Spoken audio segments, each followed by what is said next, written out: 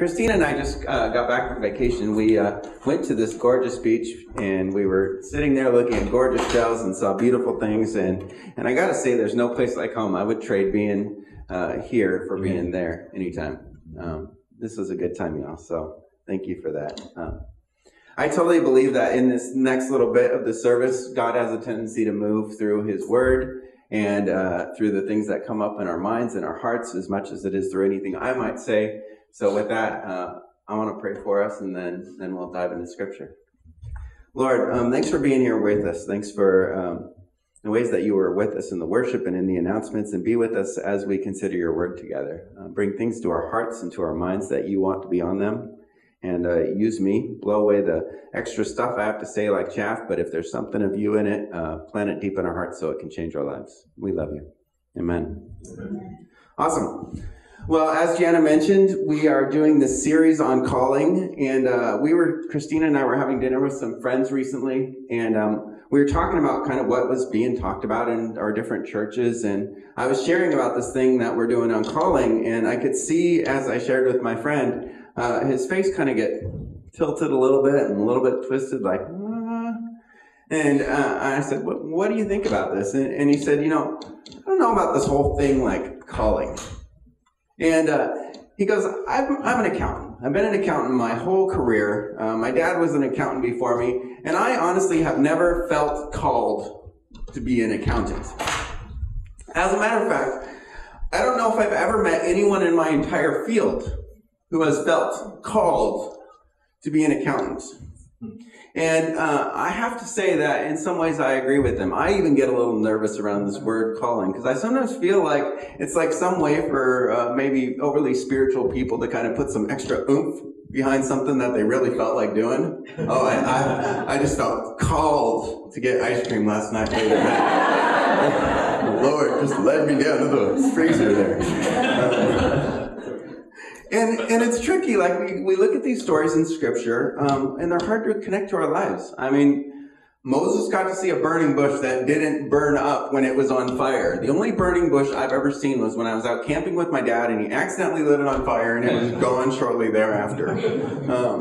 I haven't had a vision from God where I was taken up into heaven, and then God said, go here and do this, like Isaiah, and I've never heard the verbal voice of God like Abraham say, leave this place and go to that place. So, quite the opposite, actually. I think for me, calling has come through some very, very ordinary things. I was sitting with Alice recently having coffee, and she asked how I ended up at Harbor. And as I was sharing my story of kind of, I was working in an office and felt like a strong sense that I really wanted to get back into ministry, and Christina and I had gone on a little vacation to figure out what that might mean, and then somewhere in the midst of that, it kind of clicked into place that maybe I should call John, and John said it would be okay if I came here, and so it worked out. It didn't feel overly spiritual to say it that way, and yet God was in the midst of it. Most of the time, I think God works calling out in our lives in pretty ordinary, less than miraculous, spectacular ways.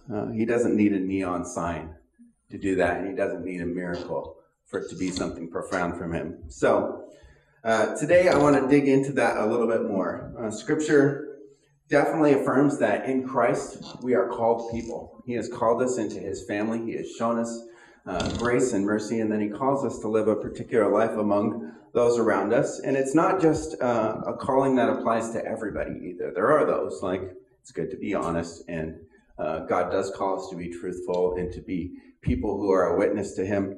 That applies to all of us, but I really believe that God has a calling and a unique call on each of our lives. So I'm going to get into what does it mean for my accountant friend? What does it mean for me? What does it mean for us to encounter what it means to be called this week, practically? So we're going to look at Esther. I know lots of you have been spending lots of time in Scripture reading Esther. Frankly, I have not. It was this week that I reread it. I love the book. But if you have a Bible, pop it open. It's a shoot for the middle. You'll hit Psalms, thumb your way towards the front cover. You'll hit Job, and then you'll get Esther. So that's how you find that. Or you can do what most of us do and just hit the Bible app and then click Esther. We're going to look at Esther chapter 4. And Yeah, it's gotten so much easier, man. While you're kind of getting that open, let me tell you why I love Esther. Esther is one of those few books in Scripture that actually doesn't make any explicit reference to God. Nowhere in it does it say, the Lord said this, the Lord did this, the Lord called so-and-so to do something. And yet you cannot read this 5-chapter book without being struck at how profoundly God uses Esther and how God moves. It's almost like he's the director and the writer and the choreographer of this entire story. And yet he's never in front of the camera. And that for me is great encouragement, because over the past 20 years of following the Lord, I feel like that's how he's worked the most in my life. I haven't seen God necessarily take the center stage and do miraculous things very often. I've seen it a few times. But more often than not, I feel like God is choreographing and moving and bringing people together and speaking specific words through other people into my life that he somehow uses to transform things. So I think it's a great answer to the dramatic, overly spiritualized ways we sometimes think of call, and I think it very much applies to what this week could be for us. So for those of us who haven't read Esther in a while, I'm going to give you the lightning fast retelling of the story. It's important to get what's going on in the book of Esther before we can dive into just those verses. And it's going to be a little bit like when you watch TV, they have that little part before where they go, here's what you've missed on Esther. And then they give you all the kind of big plot lines. So I'm going to attempt to do that with 4 chapters of scripture here. So Esther begins with a Persian emperor by the name of Xerxes, who has conquered most of the known world at the time. He is the most rich, powerful man on the planet. Think Bill Gates, except very intimidating with lots of armies. That's him. So as he conquered people, what he would do is he would take the groups of people that he had conquered and he would scatter them throughout his empire. That way none of them could really get together and kind of form a coup and overthrow him. And so Xerxes has scattered everybody around, and Esther in our story is this young woman who is a Jewish girl, and her parents have passed away. Her second cousin, who was sort of an uncle figure in her life, has taken her in, and they live together in the capital of Susa. Now, what do you do when you're incredibly wealthy and when you've conquered most of the known world and you're getting ready to conquer something else again? What do? You throw a party and you show off what you've done, and that's exactly what he did. He had his treasures and big parades kind of all through his empire, and then to cap it all off, he threw his grand finale party in the capital, and it was an open bar party that lasted an entire week. So the Persians knew how to party. I think it probably made Vegas look a little tame, but so everyone is thoroughly sloshed. Xerxes himself, in addition, and they're all in his capital party. And he decides he has one more thing to show off to all of his important leaders and military folk, and that is his trophy wife, a lady by the name of Vashti. And so he sends for Vashti to come to him, and he says, Vashti, come wearing your crown. Now, just to warn you all, I might lose my PG rating for this, but most commentators say that he ordered her to come just with her crown. And he was going to show her off to a bunch of drunk military men. Not a good scene. Now, Vashti is regal. She's a queen, and she does what any self-respecting queen would do and says no. Unfortunately, telling the richest, most powerful person in the world no in front of all of the people who he is over is not something that's going to fly. So he decides that if she won't come into his presence right now, she should never come into his presence again. Bye-bye, Vashti. Kicks her out, sends her into exile. Frankly, she was lucky to keep her head that day. So, party ends. Xerxes wakes up, realizes he has a major hangover, and that he's gotten a divorce during said party.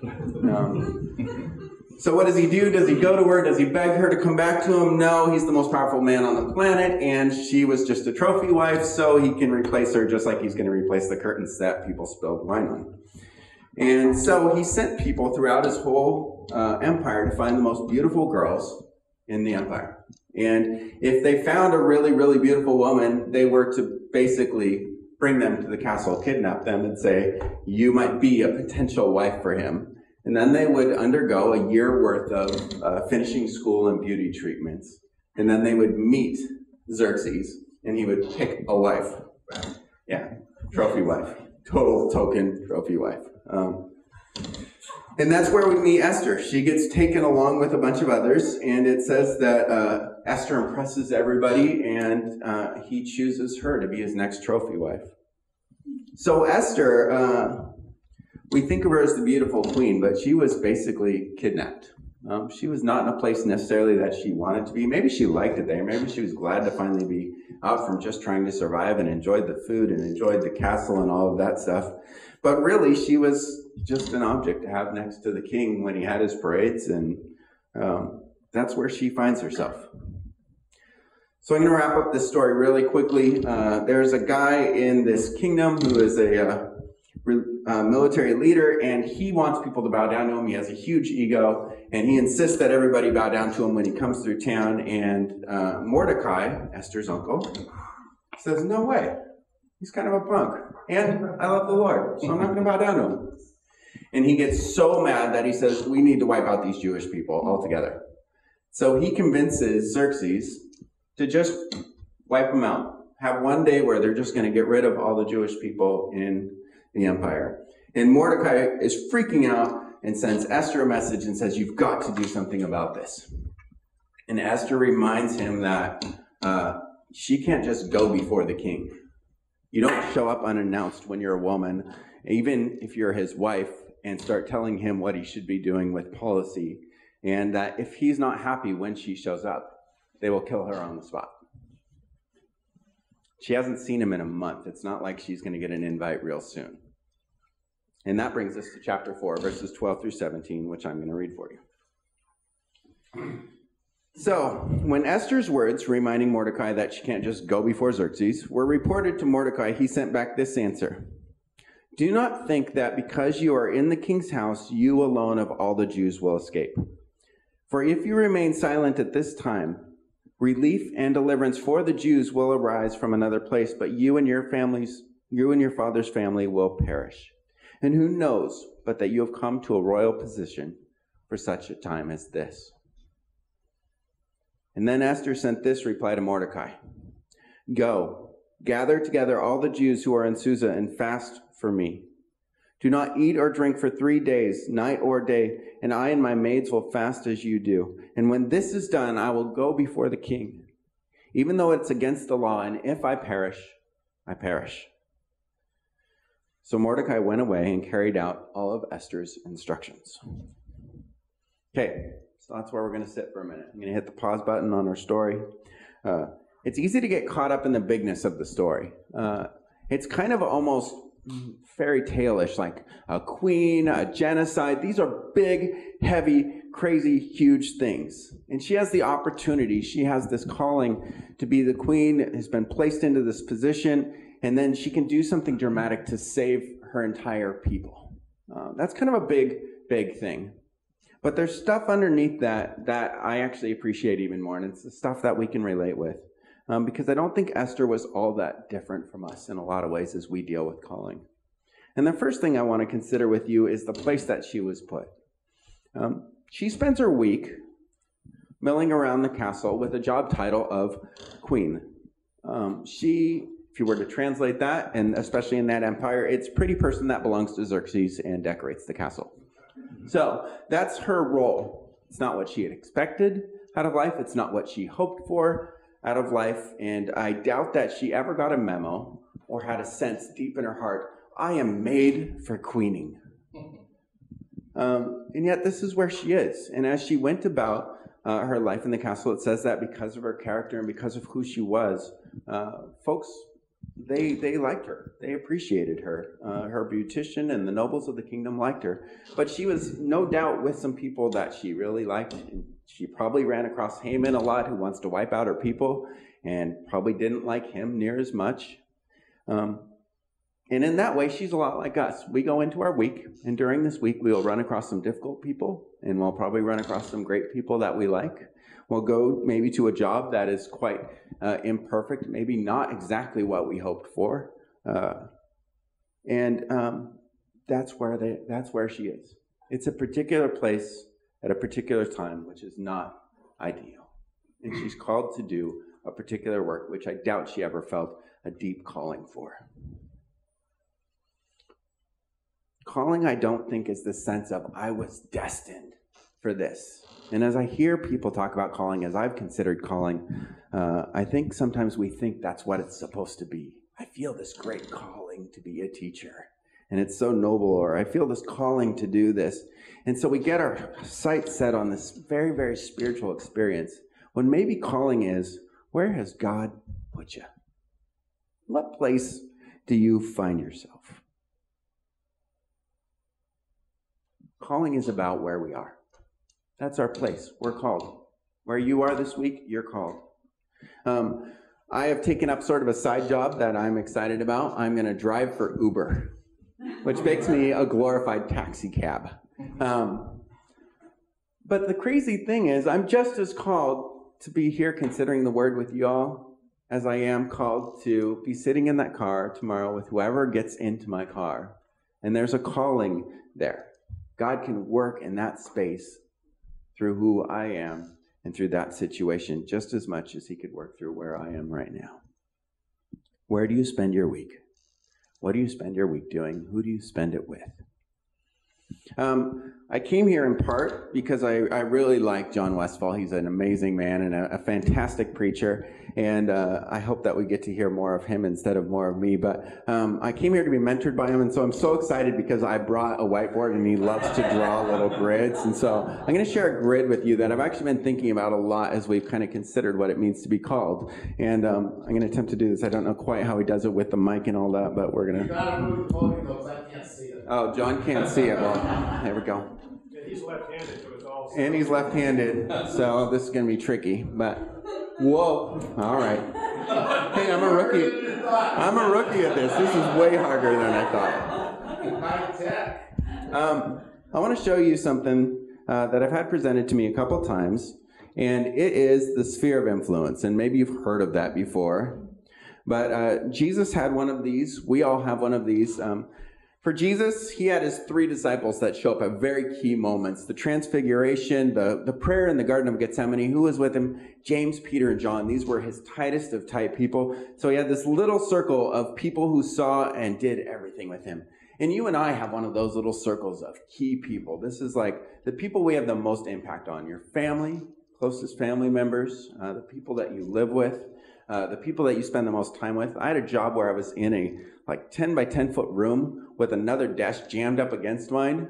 And I think during that time I spent more time with that coworker than I even spent with my wife, because we were both working. I was there with her 8-9 hours a day. She would fit in that circle during that season of my life. I had a lot of contact with her. So these really, really tight people, these are the people that you rub off on a lot. And if you think about like a lake and a rock, toss it in, right? And ripples go out from it. Where that rock is tossed, the deepest ripples, the biggest ripples will be. So this is our constant contact people. Then out here maybe is a smaller group. Jesus had 12 people that he spent a lot of time with, but they weren't there for the transfiguration or the prayer in the garden, but they were definitely with him a lot. Who are those folks that you spend a good amount of time with? You run into a lot because you're having an impact on them. And God might have a calling for you, for those folks. And then out here, there were even more. There were the crowds. There were a lot of other disciples. Jesus at one point sent out 72. We don't even know their names. But there were these larger and larger groups of people, and the impact is smaller and smaller the further out you go from the people that you hit a lot. And I think it's a really great way to think about what it is to be called. Because you are called by God to have an impact here, here, and here. What's that look like to do that? What's it look like to be in each of those places with each of those people and say, God, use me. I'm going to be your representative here. I'm going to try to live out what it means to be a Christ follower here and see what kind of impact that has. That's where God has put you. Now, I don't know if your story of how you got to this place with these particular people doing what it is that you do all week happened. I don't know if it was your plan from the beginning, like my wife, who's an incredible planner and knew at the very beginning when she was in 3rd grade that she was going to be a teacher, even though she's not a teacher now. She went her way through college, knew she was headed there, and was a teacher for 10 years. That's how she got to that destination. Me, it's sort of a roundabout road, very fitting of my ADD. So I don't know how you got there, but it's where you are, and that's where your calling is. Larry Stone, one of our elders, who I really appreciate the things that he has to say, and I run across him a lot on a Wednesday morning. He's a good coach, too, so he says the same thing to me a lot so that I can finally take it in, because he knows I'm probably ADD by now. And he says, God gave me today for a reason. I just got to figure out what it is. And that's how he approaches every day. Every day is a gift, and he gets to figure out what he's going to do in it. Paul over there has told me it's a little bit like a treasure hunt, like a Easter egg hunt, where God's got this stuff out there for us, and we get to go through our day and stumble across it, and it's really fun. Like, calling, I don't think, is supposed to be this heavy, burdensome thing. God's got stuff for us. Paul in Ephesians 2:10 says, we are God's workmanship. We're created in Christ Jesus to do good things that he's prepared in advance for us to do. And we should walk in those. It's not a big figuring out. Calling, I feel like, is something we spend a lot of time trying to figure out, and it's something that we just do. And then we look in hindsight and go, man, I was called into that moment, and that person was called to me in that moment, and something, God, happened. When I went off to Bible school, young man, I went with a profound anger and frustration at my stepmom. I don't think I've hated very many people in my life, but I can say that there were times where I definitely hated her. And my roommate turned out to be a guy by the name of Jason. And Jason is one of the most gifted counselors that I have ever met. He doesn't even work as a counselor. I think he works as a maintenance man last time I talked to him. But he has this incredible knack for asking people really good questions, for giving really, really good suggestions, and for helping people make steps through stuff that they're stuck in. It's a cool thing to watch. And I don't know if Jason ever felt called to help me with my issues with my stepmom. But over a 6-month period, I do know that being around that guy brought me to a place where I was willing to extend forgiveness to her, and I was able to drop a burden, and I actually could appreciate her. Did God call Jason towards me in that moment? I believe so. Would he have ever felt called? He might not have even recognized that he was used, and yet there's a calling there. As my accountant friend who we had dinner with, as we talked more about calling, he said, I don't feel called to be an accountant, but I do feel called to do it a certain way. I'm going to be honest. I'm going to be servant-hearted towards the people that are our clients, and I want to do it in such a way that I'm fully invested in that God can use. Maybe that's calling. It's a better picture for me. So, how are we going to go about it this week? Let's get practical rather than theoretical. Esther 4:15 and 16 says this, and she has some great pieces that I think we could include, some ingredients that might help us to be successful if we're going to live into calling this week. Then Esther sent this reply to Mordecai, go gather together all the Jews that are in Susa and fast for me. And fasting is usually linked with prayer. Do not eat or drink for 3 days, night or day, and I and my maids will fast as you do. And when this is done, I will go to the king, even though it's against the law. And if I perish, I perish. She does what she's going to do. She does what the right thing is to do. And maybe calling's like that. Sometimes we stumble across things and we go, man, I should say this, or I should do this, or this person looks like they could use a hand. I should move into that. But there's 2 things that she added to it: community and prayer.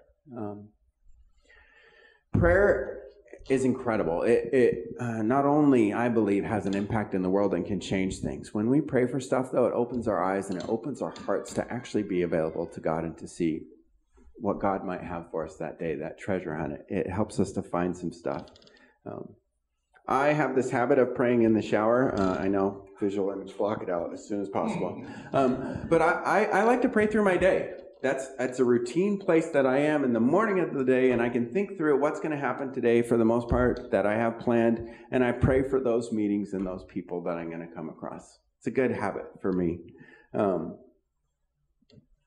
when we're able to focus and pray, we begin to discover that God has some stuff in that day for us. And that's where I want to see calling worked out for us. The other place is community. She doesn't do it alone. She could go before Xerxes and give it her best shot. And yet she says, no, I'm not doing this alone. I need everybody around me to be with me in this. And I think that's a good way for us to encounter what it means to be called in our weekly life. We saw that small group get up here and make that wonderful announcement. And we have a couple small groups here. I'm in one of them on Wednesday morning. And frankly, we go through Proverbs on Wednesday morning with a bunch of guys. So if you're the male persuasion and you happen to be free at 7 a.m. on a Wednesday, come join us. But it's not about Proverbs. I don't think any of us would say that that is just about learning the Proverbs. It's about processing life and stumbling across some ways that God might want us to work out our lives. When we live in community, when we process our life, when we talk about what's going on, God begins to use other people in our lives to unfold what it means to be called and what the next steps for us are. It's a very cool thing. We're brought into community with Christ. He's our vine. We're the vine. He's the vine. We're the branches. If we can stay connected with him, that's a community. We're in contact with Christ, and then things begin to change. And the same is true when we're in relationship with each other. Hebrews 10:24 and 25 says this. Let us consider how we might spur one another on towards love and good deeds, not giving up meeting together, as some are in the habit of doing, but encouraging one another, and all the more as you see the day approaching. Part of calling is being together, encouraging one another, asking each other, hey, how can I pray for you? What kind of things do you feel like is the next step for you to grow in your walk and in your faith? What's it like for you at work? And then you stumble across these stories and we help each other figure out how to walk faithfully in it. And we need the encouragement. So whatever calling is, let's live it out with prayer. Let's live it out with community.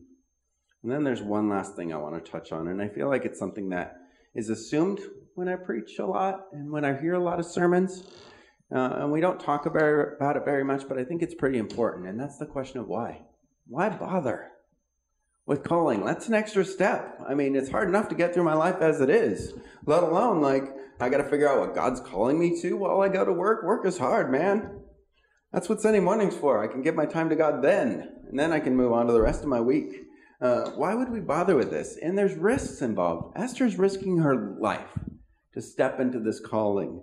We might be risking something else. What if people think I'm a wacko because I'm thinking about Jesus while I'm at work and I'm talking about him? That's weird. Maybe it's a knock in popularity. Maybe it's perceptions. Maybe it's a schedule issue. Give up another night to be in a small group? That's a schedule issue. What do I do with my money? That's priorities, and it costs us.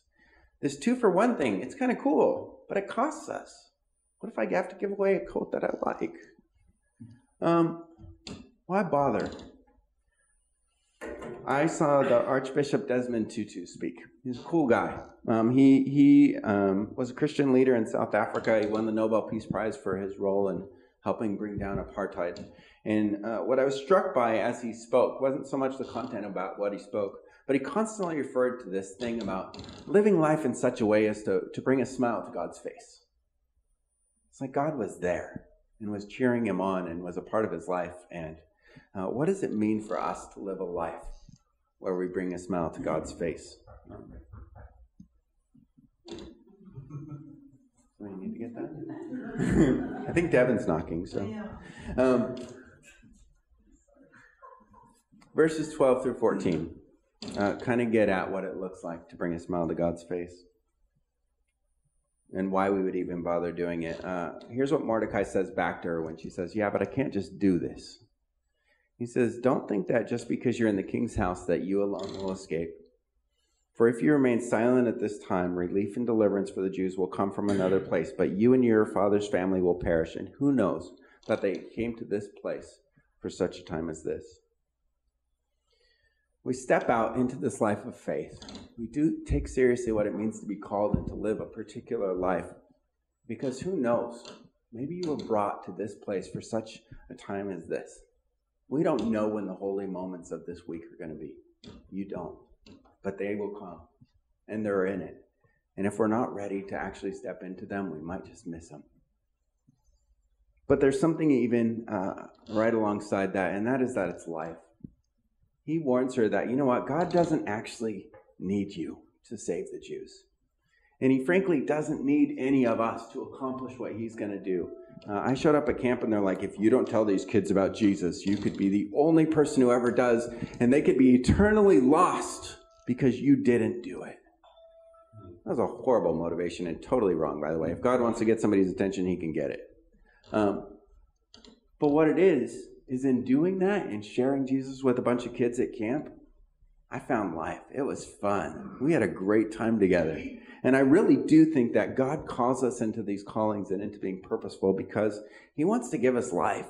And we can't live fully unless we're walking with him through our days. Maybe it is kind of a life or death thing. Except it's not just other people's life or death. It's our own. We can be kind of zombies cruising through our life and just going through the motions and doing it again and again and again.